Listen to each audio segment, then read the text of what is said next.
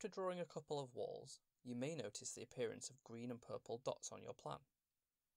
These dots are a prediction made by Scribe as to where you may want to place your next wall, and by tapping on one, a wall will automatically be added to that point.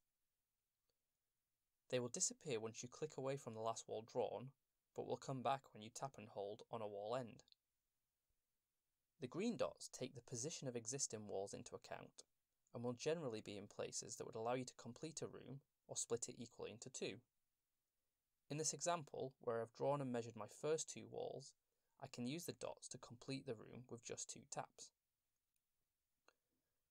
The purple dots are based on geometry, using the length and angle of the previous wall to predict the length and angle of the next wall.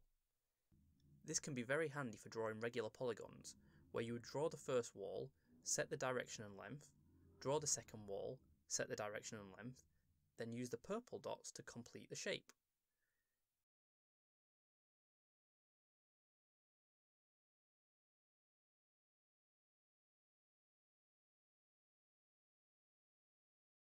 It can also be used to quickly add a bay window to your plan, with just the angle and length of the first panel required, before using the purple dots to complete it.